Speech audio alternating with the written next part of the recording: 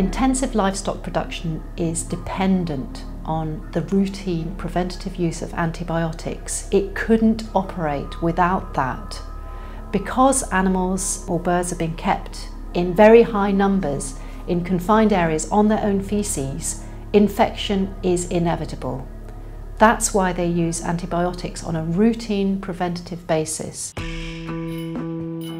A pig, for example, in the UK is typically on antibiotics for 20% of its life. If it wasn't, it wouldn't survive. And the poultry being produced in these big broiler sheds are the same, that they are dependent on routine preventative use of antibiotics, which then leads on to a build-up of antimicrobial resistance in these animals, which passes to us through the food chain. This means that when people then go to hospital, they may have antimicrobial resistant infections on which the antibiotics in hospitals will not work. And increasingly that's leading to higher costs of treating somebody in hospital and longer hospital stays. And that's the cost that we're increasingly paying in society. We could be entering a post-antibiotic age. So any one of us could get a common infection in 20 years' time and die from it in hospital because the antibiotics won't work anymore. If the animals are allowed more humane conditions, lower stocking densities, they don't get these infections, and the use of antibiotics is therefore unnecessary.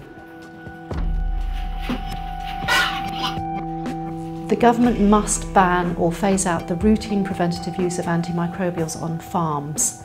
At the moment they are looking at medical overuse of antibiotics, but they are completely failing to get a handle on farm use of antibiotics.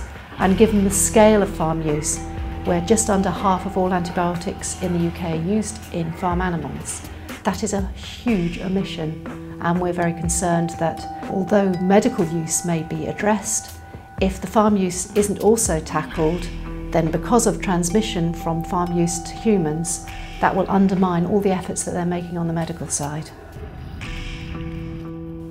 As shoppers, we all have the option of buying either a more vegetarian diet or any meat that we buy, checking to ensure that it's not been intensively produced in factory farms. Organic meat, for example, or less intensively produced meat, or from local suppliers where the method of production is more humane and healthier. That's the option we all have. If anyone would like to help our campaign, please go to our website, sign our petitions, and send in your support.